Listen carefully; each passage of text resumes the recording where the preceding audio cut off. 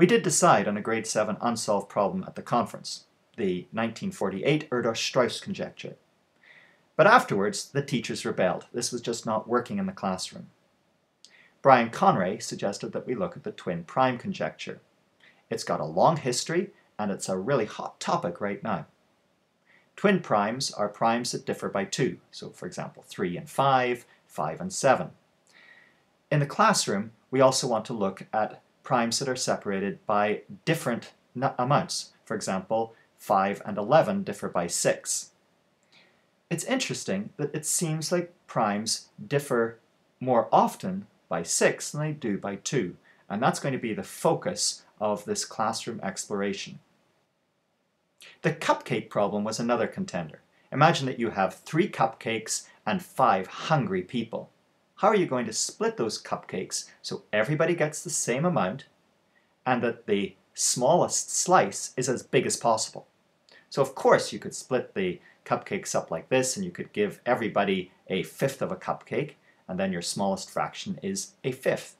But can you do better than that? Unfair thrones is a great way to give your students practice subtracting fractions. You start by naming an empress, and then naming her children. You get those children to come up to the front of the class. Get your class to put the numbers 1 through 6 in the numerator and denominator of these chairs. Then ask them which is the most comfortable chair, which is the happiest student. And of course they're going to choose the largest fraction without you saying anything. Then you ask which is the least comfortable chair, and they're going to choose the smallest fraction.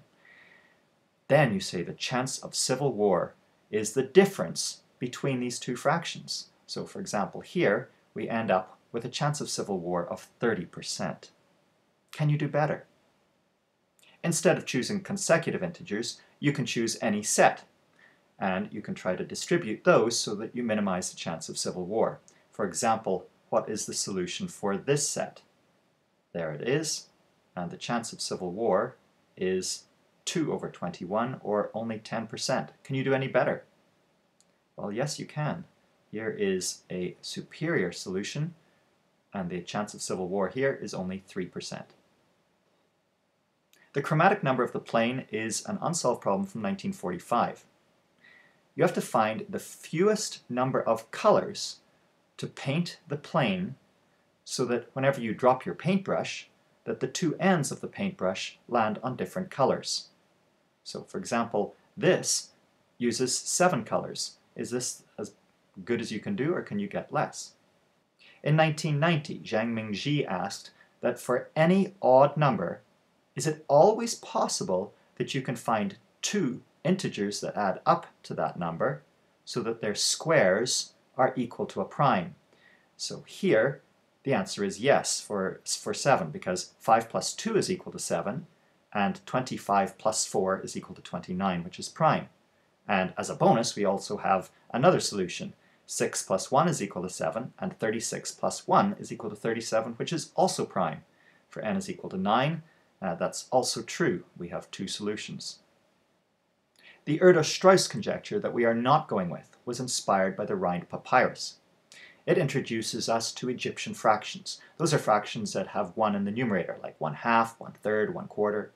But perhaps you want to go with another Egyptian fraction problem. Take any fraction, like 15 over 20. You can degrade that into Egyptian fractions by greedily taking the largest Egyptian fraction at each step. So the largest Egyptian fraction that fits into 15 over 20 is 1/2. And that leaves just a quarter. So you can do that for any number. And it's guaranteed that that's going to end in a finite number of steps. So for example, 17 over 20, you can take out a half. And what do you take out next? You don't take out a quarter, because a third is a bigger Egyptian fraction, and it goes in there. So this is the solution for 17 over 20, 18 over 20, 19 over 20. In 1964, Ron Graham asked, what fractions can you decompose using only odd Egyptian fractions? So those are fractions that have an odd denominator.